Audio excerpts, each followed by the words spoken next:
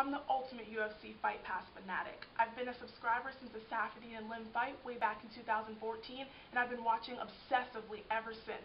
One of my favorite things to do on Fight Pass is I go on there before every fight card, check out some of the fighters' old fights, and I take down notes in my notebook so that I'm ready for an awesome night of fights.